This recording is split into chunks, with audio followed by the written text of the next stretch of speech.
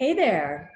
Hi. So I'm here with Carrie MaKenna of Dart Gallery, and she is celebrating the opening of her new solo show. So I thought I'd talk with her a little bit and find out about the show and a few other things. So thanks for joining, Carrie. Sure. Shall I Um, just start with a little bit about the show and then maybe there's other questions? yeah, tell us about the show.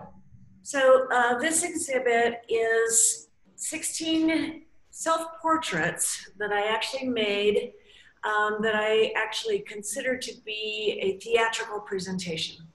They are characters, so they are me, but they're not me. And each character, I've written a 4-line story about what's happening in this scene of their life.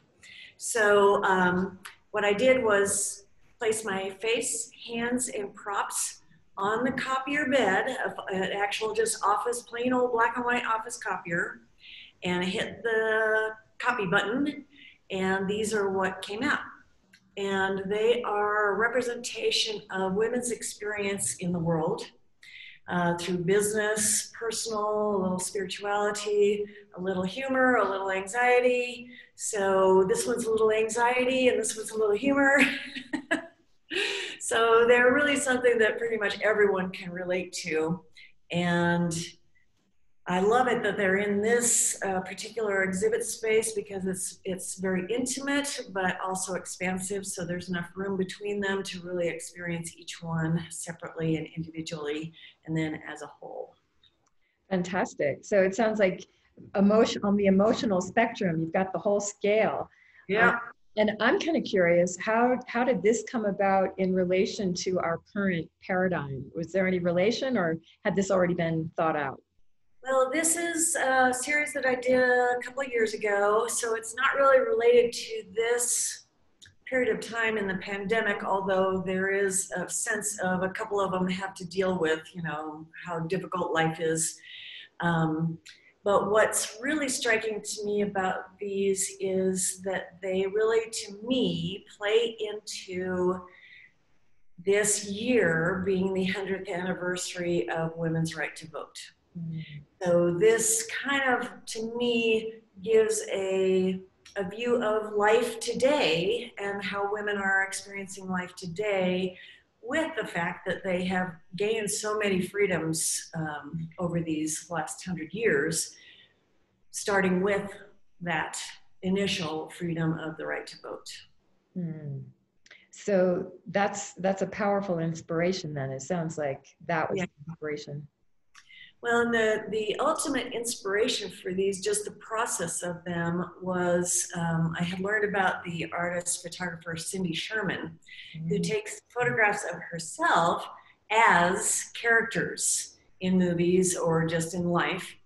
And, everybody photocopies their butts on the office copier.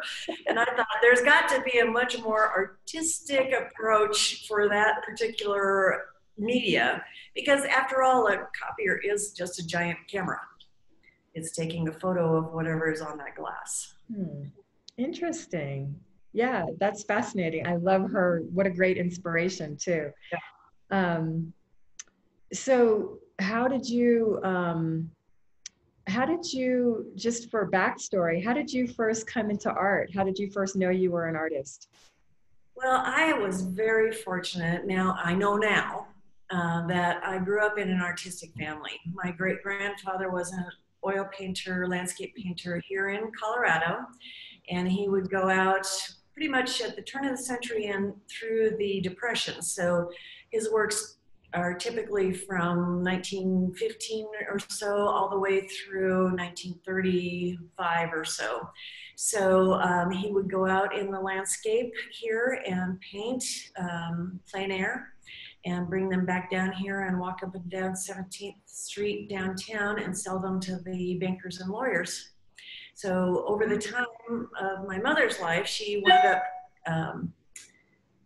going around and trying to find all of these and bought up a lot of them wherever she could find them. And so we as a family have a very large collection of his artwork. And in addition to that, my grandmother, his daughter, um, actually created a lot of hook rug creations, and she actually designed most of them. So, you know, you get a little pattern or whatever, but she actually started designing her own, and we have a whole lot of those. And then we also, my mother was an artist as well, and so she did a lot of, she dabbled in all kinds of stuff. So she did a lot of stained glass, she did screen printing, she did painting, she did actually trivets with tile. You know, so I think I grew up in an artistic environment. My family, my mother in particular, took us to the art museum. So it was just kind of part of our life. So I've kind of almost always considered myself an artist of some sort. And I did finally go to get a bachelor's degree in fine art, and was at that point feeling able to actually say I am an artist. And what brought that moment around? Well, I think our teachers probably started telling us to start saying that. You're an artist, say it. You're actually able to claim that for yourself. Right. Great. Yeah. Well done. So I can't wait to see the show myself in person. Is there anything else you want to share with listeners about you or the show? Well, I will say that this exhibit in particular is very different from my usual artwork. So it is the reason I do art is to create imagery that allows people to realize their interconnection with each other, with nature, with the universe at large, and to revel in that interconnection with themselves and all that is. So this is a very specific expression of that with a particular media.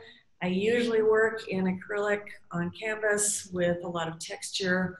So I find myself pursuing different media to convey different aspects of the message that I'm intending. Mm-hmm. Yeah, fantastic. It looks like you succeeded in a powerful message this time. So thank you very much. Yeah, well, thanks for joining, and wish you all the best with the show. Thank you so much.